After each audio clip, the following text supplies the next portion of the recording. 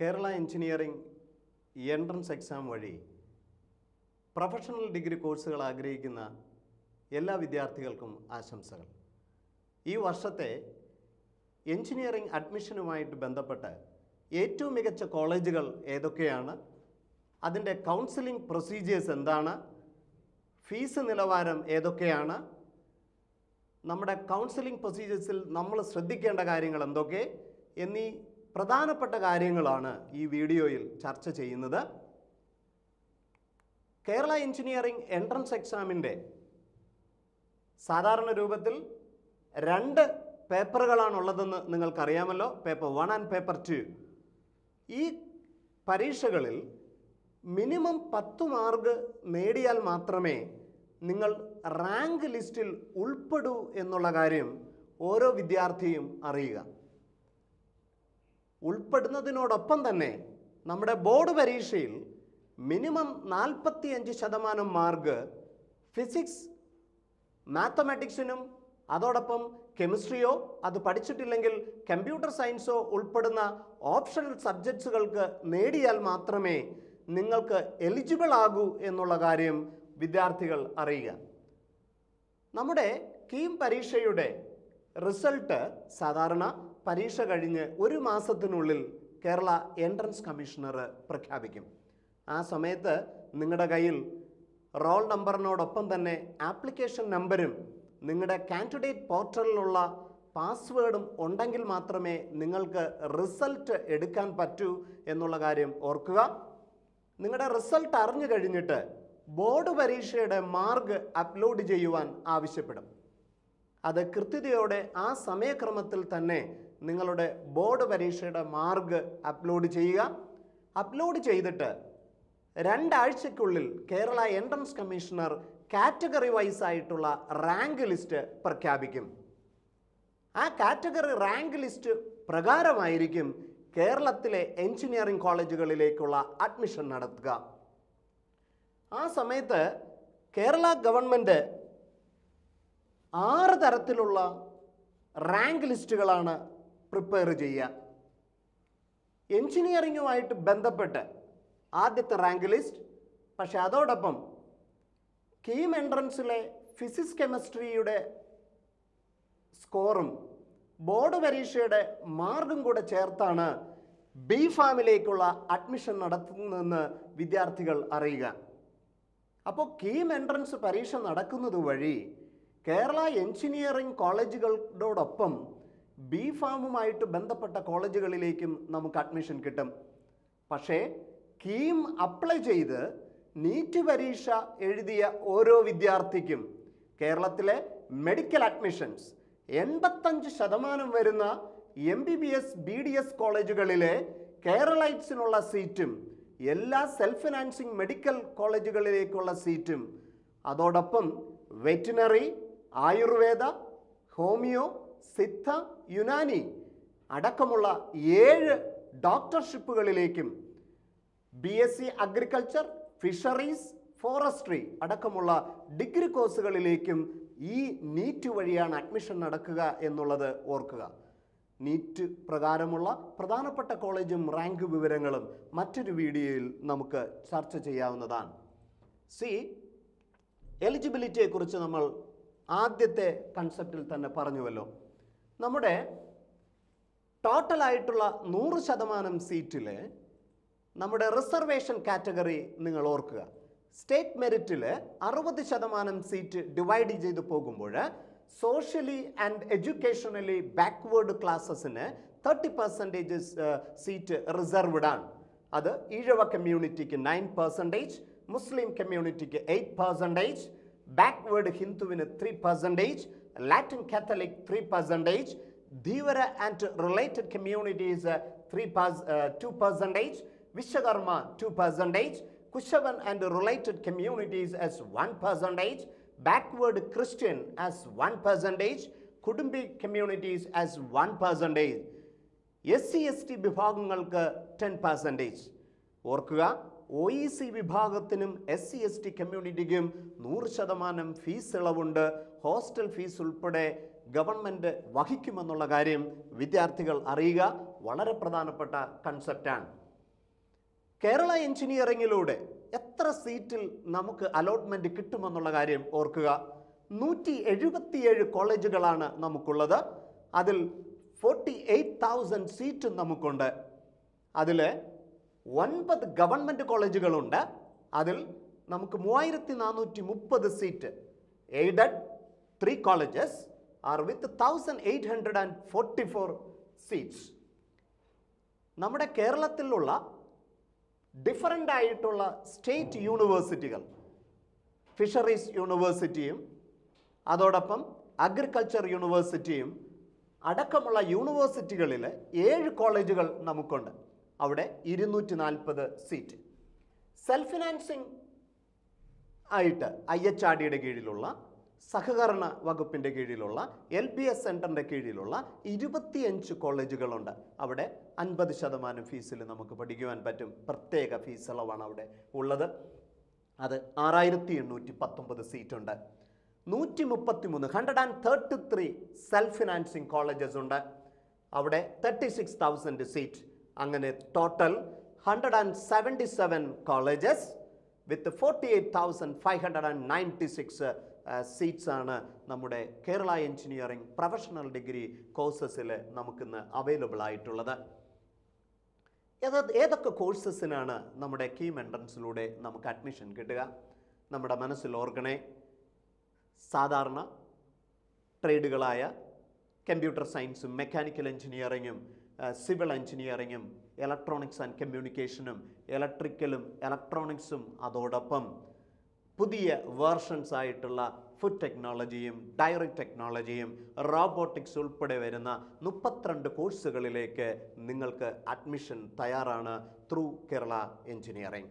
പക്ഷേ ട്രേഡ് എടുക്കുമ്പോൾ നിങ്ങൾ സൂക്ഷിക്കണേ, which is important? Is it the college or the trade? Multinational കമ്പനികൾ നമ്മുടെ കോളേജുകൾ വന്ന് പ്ലേസ്മെൻറ്റ് നടത്തുമ്പോഴാണ് നമ്മൾ പഠിക്കുന്ന എഞ്ചിനീയറിംഗ് കോഴ്സിൻ്റെ ബെനിഫിറ്റ് ഉണ്ടാവുക. മൾട്ടിനാഷണൽ കമ്പനീസ് ആദ്യം വരുന്നത് ടോപ്പ് സ്റ്റുഡൻസ് പഠിക്കുന്ന കോളേജുകളായിരിക്കും. അതുകൊണ്ട് തന്നെ നമ്മളുടെ തിരഞ്ഞെടുപ്പ് ആ ശൈലിയിലാകുന്നതാണ് നല്ലത്. കേരളത്തിലെ 177 കോളേജുകളിൽ നമ്മുടെ പ്ലേസ്മെൻ്റ് അടക്കം നമ്മളൊരു ലിസ്റ്റ് ഉണ്ടാക്കിയാൽ ഓർക്കുക, the top rank goes to college of engineering Trivandrum, the second one TKM Kollam, the third rank go to RIT Pampady, the fourth rank MA college Kollam, the fifth one government college Thrissur and the sixth one NSS college Palakkad. അപ്പം നമ്മുടെ മനസ്സിൽ വരേണ്ട ഒരു കാര്യം, ഏത് ക്രൈറ്റീരിയയിലാണ് നമ്മളിവിടെ admission എടുക്കുകയെന്ന് വെച്ചാൽ placement ആണ്. ആ പ്ലേസ്മെൻറ്റ് നോക്കുമ്പോൾ 95% പ്ലേസ്മെൻറ്റ് നമ്മുടെ കോളേജ് ഓഫ് എഞ്ചിനീയറിംഗ് ട്രിവാൻഡ്രത്ത് നമുക്ക് കിട്ടുമ്പോൾ അത് താഴോട്ട് വരുന്നതിനനുസരിച്ച് പെർസെൻറ്റേജ് കുറയുന്നു എന്നുള്ള കാര്യം ഓരോ വിദ്യാർത്ഥിയും അറിയുക. സെൽഫ് ഫിനാൻസിങ് കോളേജിലേക്ക് പോകുമ്പോൾ അത് മിനിമം ആകും, ചില കോളേജുകൾ ഒഴിച്ചാൽ. അതുകൊണ്ട് തന്നെ ഈ ഒരു വീഡിയോയിൽ സംസാരിക്കുന്നത് ഗവൺമെൻറ് കോളേജുകളെ പറ്റിയാണ്. ഓർക്കുക, 32 കോഴ്സസിന് നമുക്ക് ഓപ്ഷൻസ് ഉണ്ട് എന്നുള്ള കാര്യം. അപ്പോൾ അങ്ങനെ കാറ്റഗറൈസ് ചെയ്തിട്ടുള്ള ഒരു റാങ്ക് ലിസ്റ്റ് നമ്മൾ ഗവൺമെൻറ് പ്രഖ്യാപിച്ചു കഴിയുമ്പോൾ കൗൺസിലിംഗ് പ്രൊസീജിയേഴ്സ് ആരംഭിക്കും. ആദ്യം നമ്മുടെ പത്രമാധ്യമങ്ങളിലൂടെ കൗൺസിലിംഗ് ഷെഡ്യൂൾ പ്രഖ്യാപിക്കും. ആ കൗൺസിലിംഗ് ഷെഡ്യൂൾ പ്രഖ്യാപിക്കുന്നതിന് തൊട്ടു മുന്നേ നിങ്ങൾ ചെയ്യേണ്ട വളരെ പ്രധാനപ്പെട്ട ഒരു സ്റ്റെപ്പ്, നിങ്ങൾക്ക് കിട്ടിയ റാങ്ക് എടുത്തിട്ട് കഴിഞ്ഞ വർഷം അതേ റാങ്കിലുള്ള കുട്ടികൾക്ക് ഏത് കോളേജിലാണ് അഡ്മിഷൻ കിട്ടിയതെന്ന് വളരെ വ്യക്തതയോടെ നിങ്ങൾ നോക്കുക. അത് ബേസ് ചെയ്തിട്ട് നിങ്ങൾക്ക് തന്നെ നിങ്ങളുടെ റാങ്കിന് തുല്യമായിട്ടുള്ള ഏറ്റവും പ്രധാനപ്പെട്ട കോളേജുകൾ നിങ്ങൾക്ക് ഓർഡറിൽ എഴുതി ഒരു ലിസ്റ്റ് ഉണ്ടാക്കുക. ഈ 177 കോളേജുകളിലായിട്ട് നിങ്ങൾക്ക് എവിടെ വേണമെങ്കിലും നിങ്ങൾക്ക് നമ്മുടെ കൗൺസിലിങ്ങിന് വേണ്ടി ചോയ്സ് കൊടുക്കാം. പക്ഷേ ഓർക്കുക, അതിനകത്ത് മാനദണ്ഡം നിങ്ങളുടെ സ്വപ്നം തന്നെയായിരിക്കും. പക്ഷേ അതോടൊപ്പം ഫീസ് ഒരു വളരെ പ്രധാനപ്പെട്ട ഫാക്ടർ. സെൽഫ് ഫിനാൻസിങ് കോളേജുകളിൽ നമ്മൾ ചോയ്സ് ഫില്ല് ചെയ്യുമ്പോൾ ഓർക്കണേ, 1.5 ലക്ഷം അടക്കം, സെക്യൂരിറ്റി ഡിപ്പോസിറ്റ് 1 lakh അടക്കം അങ്ങനെയുള്ള ഫീസുകൾ വരുന്നു എന്നുള്ള കാര്യം ഓർക്കുക. അത് കൃത്യമായിട്ട് ആ സൈറ്റിൽ തന്നെ നമ്മളുടെ ചോയ്സിൻ്റെ അടുത്ത് തന്നെ നിങ്ങളുടെ ഫീസിൻ്റെ നിലവാരത്തെക്കുറിച്ച് അവിടെ കൊടുത്തിട്ടുണ്ടാവും. അതിനനുസരിച്ച് വേണം നിങ്ങൾ ഫീസ് നിങ്ങളുടെ ചോയ്സ് ഫില്ല് ചെയ്യാൻ. ചോയ്സ് കൃത്യമായിട്ട് ഫില്ല് ചെയ്തതിന് ശേഷം അപ്പോൾ ഒരു കാര്യം ശ്രദ്ധിക്കണേ, ഏറ്റവും മുകളിലുള്ളത് നിങ്ങളുടെ സ്വപ്നമായ കോളേജുകളാകാം, കിട്ടാൻ സാധ്യതയില്ലാത്തതാകാം, പക്ഷേ ആഗ്രഹമുള്ള കോളേജുകളെ അതിനകത്തുണ്ടാകാൻ പാടുള്ളൂ. പക്ഷേ ഏറ്റവും അടിയിൽ അങ്ങനെ അല്ലാത്തതുമാകാം. ഓരോ കൗൺസിലിംഗ് കഴിയും തോറും മുകളിലോട്ട് കയറി വരുന്നു എന്നുള്ള കാര്യം ഓർക്കുക. അതുകൊണ്ട് തന്നെ ഏറ്റവും മുകളിൽ അനിഷ്ടമായത് ഏതെങ്കിലും ഇരിപ്പുണ്ടെങ്കിൽ അത് നിങ്ങളുടെ ഭാവിയെ നിശ്ചയിക്കും. ഉറപ്പായിട്ടും മുകളിലോട്ട് പോകുമ്പോൾ ഏറ്റവും ഇഷ്ടമുള്ള കോഴ്സസും കോളേജും തന്നെയാകട്ടെ.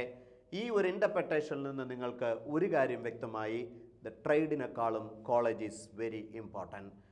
മൾട്ടിനാഷണൽ കമ്പനീസ് വന്നിറങ്ങുന്ന കോളേജുകൾ തന്നെ തിരഞ്ഞെടുക്കുക വളരെ പ്രധാനപ്പെട്ട ഒരു കാര്യം. സോ നമ്മൾ ചോയ്സസ് എല്ലാം കൊടുത്തു. ലോക്ക് ചെയ്യാൻ ഒരു ദിവസമുണ്ടാകും. അതിനു മുന്നേ തന്നെ ലോക്ക് ചെയ്ത് കൃത്യതയോടെ അതിൻ്റെ ഒരു പ്രിൻ്റ് ഔട്ട് എടുത്ത് നിങ്ങൾ സൂക്ഷിക്കുക. നമ്മുടെ എൻട്രൻസ് കമ്മീഷണർ ആദ്യം ചെയ്യുന്ന സ്റ്റെപ്പ് എന്ന് പറയുന്നത് സിമ്പിളായിട്ട് ഒരു ട്രയൽ അലോട്ട്മെൻറ്റ് നടത്തും. ആ സമയത്തും ട്രയൽ അലോട്ട്മെൻറ്റ് നിങ്ങൾക്ക് താല്പര്യമില്ലാത്ത, സാറ്റിസ്ഫാക്ഷൻ ഇല്ലാത്ത കോഴ്സസാണ് കിട്ടിയതെങ്കിൽ you can interchange the courses in between. ആ ഇൻ്റർചേഞ്ച് ചെയ്തു വച്ചതിന് ശേഷം ഫൈനലായി പിന്നെ 4 റൗണ്ട് കൗൺസിലിംഗ് ആണ് നിങ്ങൾ വെയിറ്റ് ചെയ്യുക. ആദ്യത്തെ റൗണ്ട് കൗൺസിലിംഗ് കഴിഞ്ഞ ഉടൻ തന്നെ നിങ്ങളോട് ആവശ്യപ്പെടും അതിൻ്റെ പേയ്മെൻറ്റ് നമ്മുടെ ബാങ്കുകൾ വഴി അടച്ചു കഴിഞ്ഞിട്ട് അതിൻ്റെ റെസിപ്റ്റ് കൃത്യമായിട്ട് സൂക്ഷിക്കുക. നിങ്ങൾ അടയ്ക്കാതിരുന്നാൽ കൗൺസിലിംഗ് പ്രൊസീജിയേഴ്സിൽ നിന്ന് പെട്ടെന്ന് ഔട്ടാകുമെന്നുള്ള കാര്യം ഓർക്കുക, വളരെ പ്രധാനപ്പെട്ട കാര്യം.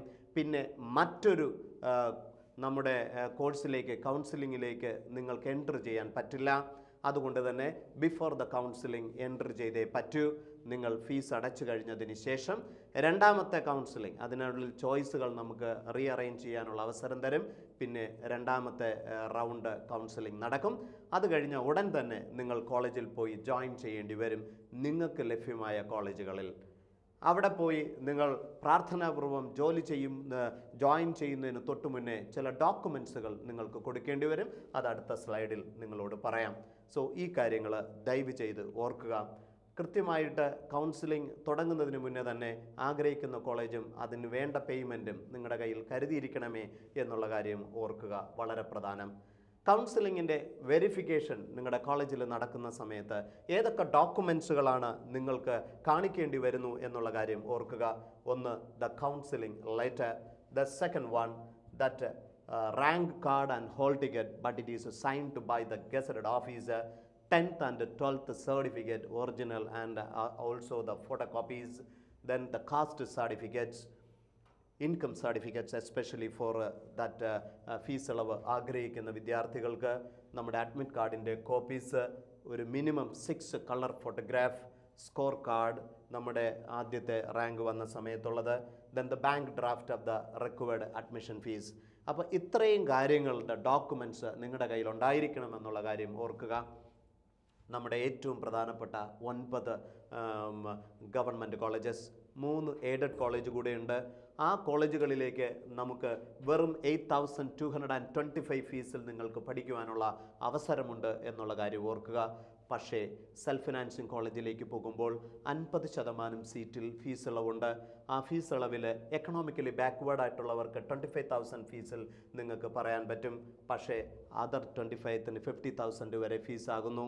പക്ഷേ മാനേജ്മെൻറ്റ് സീറ്റ് വരുമ്പോൾ ഓർക്കണമേ, ലക്ഷം+ ഫീസാണ് ആകുന്നത്. അതുകൊണ്ട് ബുദ്ധിപൂർവ്വം മാത്രമേ നമ്മൾ കോളേജുകളെ തിരഞ്ഞെടുക്കൂ എന്നുള്ള കാര്യം ഓർക്കുക. ആദ്യം നമുക്കൊന്ന് അനലൈസ് ചെയ്യാം. കോളേജ് ഓഫ് എഞ്ചിനീയറിംഗ് ട്രിവാൻഡ്രത്തിൽ നമുക്ക് എത്രമാത്രം സീറ്റുകളാണ് ഈ കഴിഞ്ഞ 2019 അലോട്ട്മെൻറ്റ് വന്നിരിക്കുന്നത് ഒന്ന് നിങ്ങൾ ശ്രദ്ധിക്കുക. അവിടെ ഓർക്കുക ഒരു വളരെ പ്രധാനപ്പെട്ട ഒരു കാര്യം, കമ്പ്യൂട്ടർ സയൻസിലാണ് ഏറ്റവും ആവശ്യക്കാരെന്നുള്ള കാര്യം ഓർക്കുക. 600+ റാങ്ക് ഉണ്ടെങ്കിൽ അവിടെ കിട്ടിയിട്ടുണ്ട്, അവസാനത്തെ ആൾ ജോയിൻ ചെയ്തിട്ടുണ്ട്. പക്ഷേ പഴയ മെക്കാനിക്കൽ എഞ്ചിനീയറിങ്ങും അതോടൊപ്പം സിവിൽ എഞ്ചിനീയറിങ്ങിന് പഴയതിനേക്കാളും ഒക്കെ ആൾക്കാരുണ്ട് എന്നുള്ള കാര്യം ഓർക്കുക.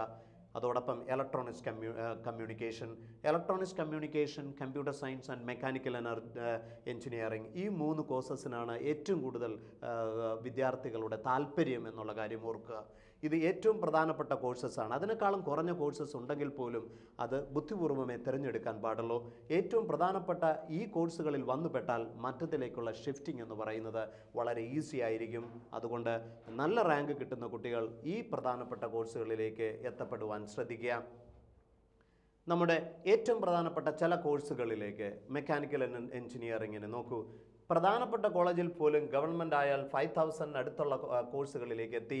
ഇലക്ട്രിക്കൽ ആൻഡ് ഇലക്ട്രോണിക്സ് ആണെങ്കിൽ ഏതാണ്ട് 9000 വരെ റാങ്ക് വരുന്നവർക്ക് കിട്ടി. സിവിൽ എഞ്ചിനീയറിംഗ് ആണെങ്കിൽ നിങ്ങൾ ശ്രദ്ധിക്കൂ, ഏതാണ്ട് 7000 വരെ റാങ്ക് വരുന്നവർക്ക് കിട്ടി. സോ നമ്മുടെ ഇലക്ട്രോണിക്സ് ആൻഡ് കമ്മ്യൂണിക്കേഷൻ വരുമ്പോൾ ശ്രദ്ധിക്കുക 7000 വരെ. അതോടൊപ്പം കമ്പ്യൂട്ടർ സയൻസ് വരുമ്പോൾ ഏതാണ്ട് 3000 റാങ്ക് വരെ വരുന്നവർക്ക് കിട്ടി. പക്ഷെ ഉറപ്പിച്ച് ഓർക്കുക, ഗവൺമെൻറ് കോളേജിൽ മിനിമം ഒരു 13,000 14,000 റാങ്ക് വരുന്നവർക്ക് അഡ്മിഷൻ ഉറപ്പാണ്. പക്ഷെ അത് ഫസ്റ്റ് റൗണ്ട് കൗൺസിലിങ്ങിൽ വന്നില്ലെങ്കിൽ പോലും സെക്കൻഡ് തേർഡ് കൗൺസിലിങ്ങിന് നമുക്ക് കിട്ടും. നല്ല സാധ്യതകൾ അവിടെ ഉണ്ട് എന്നുള്ള കാര്യം ഓരോ പ്രൊഫഷണൽ ഡിഗ്രി ആഗ്രഹിക്കുന്ന വിദ്യാർത്ഥികളും അറിഞ്ഞിരിക്കുക.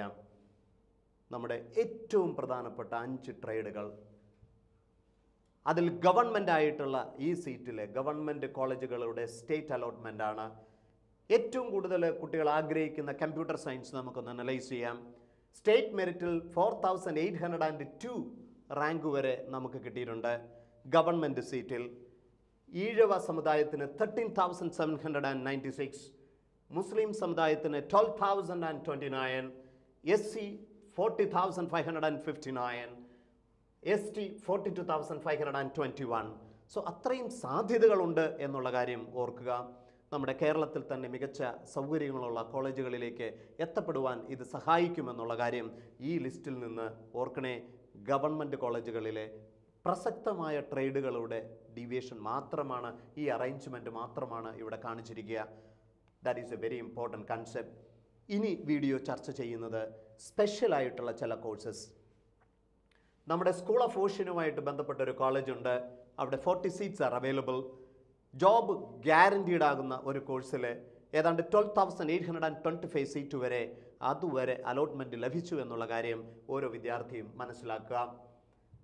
Bachelor of technology, dairy technology and food technology ഏറ്റവും അനന്ത സാധ്യതകളുള്ള ഒരു സ്പെഷ്യൽ കോഴ്സാണ്. അത് BTech ആയിട്ട് വരുമ്പോൾ ഓർക്കണേ, ഡയറി ടെക്നോളജിക്ക് 9,612 വരെ സ്റ്റേറ്റ് മെറിറ്റ് പോയിട്ടുണ്ട്. അതേ സ്ഥാനത്ത് ഫുഡ് ടെക്നോളജിക്ക് 10,000+, അത് കീം 2019 ബേസ് ചെയ്തിട്ട്. അഗ്രികൾച്ചർ എഞ്ചിനീയറിംഗ്, മെഡിക്കൽ വിഭാഗത്തിലുള്ള അഗ്രികൾച്ചർ എന്ന് പറയുന്ന അതേ കോളേജിൽ നടത്തുന്ന BTech കോഴ്സാണ്. അതിൽ 7,000 വരെ റാങ്ക് വരുന്നവർക്ക് കീമിലൂടെ അഡ്മിഷൻ കിട്ടും. പക്ഷേ അതേ സ്ഥാനത്ത് നീറ്റ് വഴി എടുക്കുമ്പോൾ കഴിഞ്ഞ വർഷം അലോട്ട്മെൻറ്റ് വന്നത് 5,000 റാങ്ക് വരെ മാത്രം. അങ്ങനെ വരുമ്പോൾ ഈ BTechലൂടെ അഗ്രികൾച്ചർ എന്ന് പറയുന്നത് ആ ഒരു സ്വപ്ന സാഫല്യത്തിന് ഇത് കുറുക്ക് വഴിയാണെന്നുള്ള കാര്യം ഓർക്കുക. ജോബ് ഗ്യാരൻറ്റീഡ് ആയിട്ടുള്ള ഒരു കോഴ്സ്. മെഡിക്കൽ വിഭാഗമാണ് pharm എങ്കിലും ആദ്യമേ തന്നെ പറഞ്ഞല്ലോ, നമ്മുടെ എഞ്ചിനീയറിംഗിലെ ഫിസിക്സ് കെമിസ്ട്രിയുടെ റാങ്ക് ലിസ്റ്റും ബോർഡ് പരീക്ഷയുടെ മാർക്കും കൂടെ ഒരുമിച്ചെടുത്ത റാങ്ക് ലിസ്റ്റ് വഴിയാണ് pharmലേക്ക് നമുക്ക് കുട്ടികളെ ചേർക്കുന്നത്. നോക്കണേ, നമ്മുടെ 43 കോളേജസ് ഉണ്ട്. They are അലോട്ടിംഗ് with 4,190 seats. അപ്പോൾ കഴിഞ്ഞ വർഷം നമ്മൾ നോക്കുമ്പോൾ ഗവൺമെൻറ് സീറ്റിൽ 2124 റാങ്ക് വരെ, അത് സെപ്പറേറ്റ് റാങ്ക് ലിസ്റ്റാണെന്ന് മറന്നു പോകരുതേ. പക്ഷേ പ്രൈവറ്റ് വരുമ്പോൾ 30,636 എന്ന് പറയുന്ന ഒരു അത്രയും നമ്പർ സീറ്റ് അഡ്മിഷൻസ് നമുക്ക് പോസിബിളാണ് എന്നുള്ള കാര്യം ഓരോ വിദ്യാർത്ഥിയും മനസ്സിലാക്കുക. സോ നിങ്ങൾക്ക് കീം എൻട്രൻസിൻ്റെ കൗൺസിലിങ്ങുമായിട്ട് ബന്ധപ്പെട്ട പറഞ്ഞ ഇൻഫർമേഷൻസ് ഒത്തിരി ഉപകാരപ്പെട്ടു എന്ന് ഞാൻ വിചാരിക്കുന്നു. ഇനി നീറ്റുമായിട്ട് ബന്ധപ്പെട്ട കാര്യങ്ങളും ഇങ്ങനെ ചർച്ച ചെയ്യാം എന്ന് വിചാരിക്കുന്നു. ആദ്യമായിട്ട് കാണുന്ന കുട്ടികളാണെങ്കിൽ ദയവ് ചെയ്ത് ഇതൊന്ന് സബ്സ്ക്രൈബ് ചെയ്യാൻ പറയുന്നു. അതോടൊപ്പം നിങ്ങളുടെ കൂട്ടുകാർക്ക് ഇതൊന്ന് ഷെയർ ചെയ്യാനും. So best wishes for everybody. Thank you.